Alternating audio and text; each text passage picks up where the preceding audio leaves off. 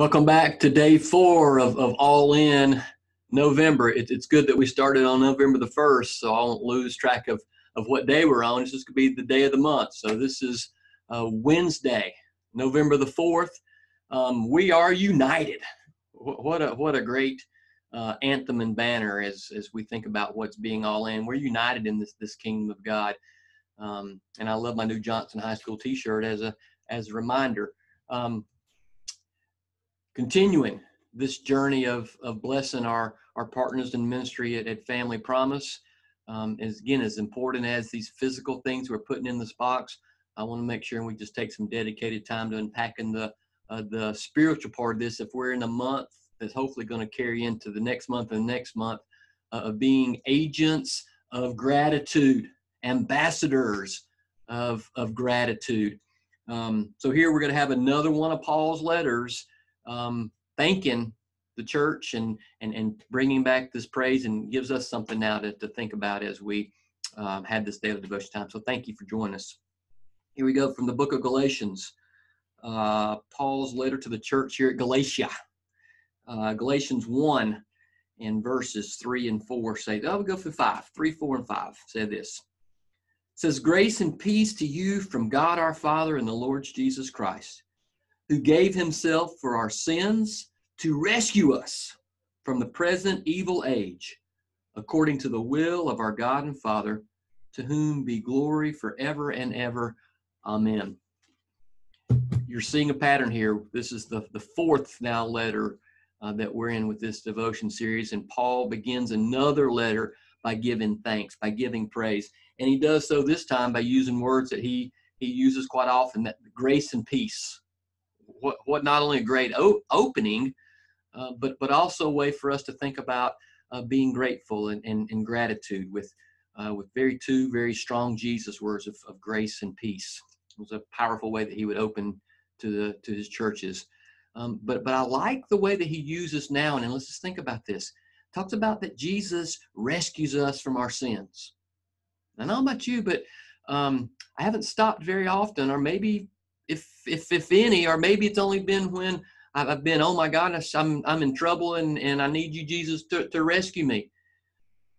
But think about Jesus in the role of being our rescuer, the one who has saved us from our sins, not just at the moment when we were sick and tired of being sick and tired and said, well, I think I'll try this Jesus now, but on a daily basis, knowing that even as we continue this journey as a new creation in Christ, we're still living on this side of eternity, and in this fleshly tent, there's still sin that I need to deal with, and you need to deal with. And without looking at the role of Jesus as Savior and Messiah and our rescuer, we're going to miss deeper opportunities of really understanding about mercy and grace and forgiveness. So today, as we reflect on giving thanks back to God, I want to do so with Jesus in the role of being a rescuer, knowing that on my best day, I can't rescue myself, nor am I called to rescue myself. I can't rescue you. You can't rescue yourself. We are all in need of a Savior. We're all in need of a Savior. And we need to give thanks to God for knowing exactly what we need in that role as a Savior. Reflect on that. Our next food item today, as we put this next thing in the box, is the giant size of instant home-style mashed potatoes, the Laura Lynn brand.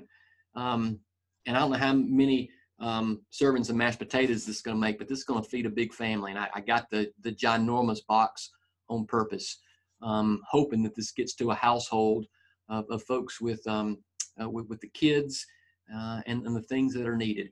So again, as we just think about the blessings of provisions, we're going to do so today with our instant home-style mashed potatoes. Let's pray blessings upon them. Jesus, again, we just thank you for this day, this fourth day of our journey now in November of 2020. And we're going to do so in thanking you and being agents and ambassadors of gratitude by thanking you for the way that you rescue us. You continually pour grace upon us for the forgiveness of our sins, knowing that we don't need to beat ourselves up for the mistakes of the past. But God, we are sinful creatures each and every day, knowing that We do struggle with the tension of the Spirit of God that's working inside of us, but the sin that still lives in our lives. So God, forgive us and heal us and rescue us. We thank you for these potatoes. Let them nourish bodies that will partake in all these boxes that you're blessing right now. We love you. We thank you. We give you all the praise, always. In Jesus' name we pray. Amen. Tomorrow, day 5. Don't let day 4 go by without experiencing the blessings of God and sharing them. Love you. Be back again. See you tomorrow.